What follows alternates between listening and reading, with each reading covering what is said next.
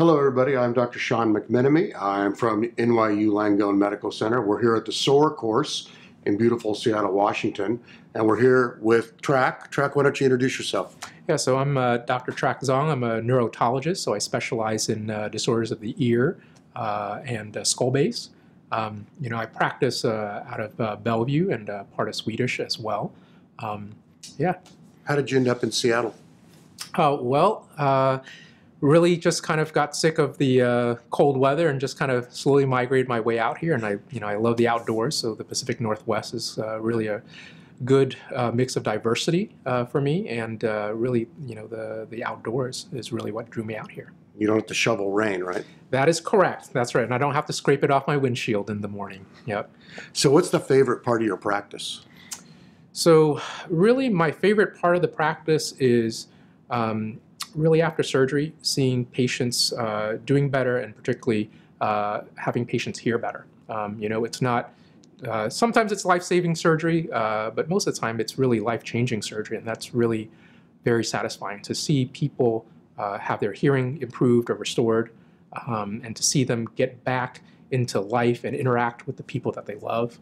A lot of times you see really wonderful transformation in people, and to help them get back to that life is very rewarding. Yeah, I agree. It's very rewarding surgery, very fulfilling, and we really can make tremendous changes in people's lives with doing that.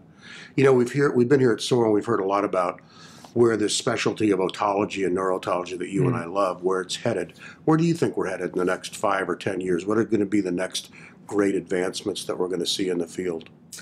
I think two things, and a lot of that we went over in this course, recently, which is number one, I think the technology that's available for us to help restore hearing for people who have lost it or severely hearing impaired.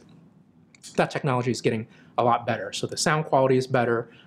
We're able to have enough experience now with cochlear implants specifically that we're able to open it up to more and more people who would benefit from it. So that's one area I think that's very, very exciting.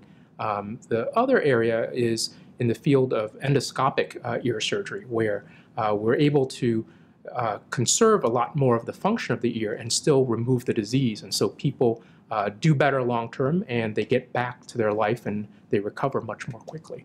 So I think those are two big things in my mind. We're certainly seeing that across medicine. Yeah. And you're right, the indications for cochlear implant, just to take a small part of our practice, are tremendously expanded from where they were even 5, 10, 15 years ago. We're able to offer that technology to a great many more patients than we ever have been in the history of the specialty. Yeah. So let's talk about the SOAR course. What do you think about it? I think it's wonderful. It's always good when like-minded people get together and kind of share experience and knowledge. I think it's beneficial. Our job is to pass on some of our specialty knowledge, but we always learn something from the experience of the people that we're teaching, and we learn something just from being in the lab. They ask great questions. Yeah, I always try and learn something, and the participants really are from all over. Yeah. Yeah. And they've been very, very, very good. I think the facility, I have my thoughts on the facility. Really, I think it's second to none. What are your thoughts? Yeah, it is. This is my first year teaching it, and I'm really impressed with the facilities. I mean, the resource they have, the equipment, so it really sets the stage for learning really very modern, cutting-edge techniques. Yeah. So it's great. I couldn't agree, and I think everybody's really enjoyed having you here, and I want to thank you for participating, and thanks so much.